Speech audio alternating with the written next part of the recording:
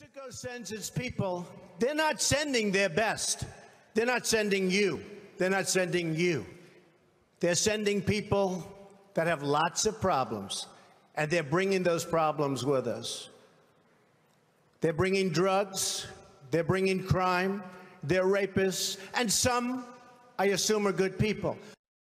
Now, you've tried to clarify this statement in recent days, Donald, but I guess the question comes down to this. Do you regret saying that specifically about rapists, or do you stand by it?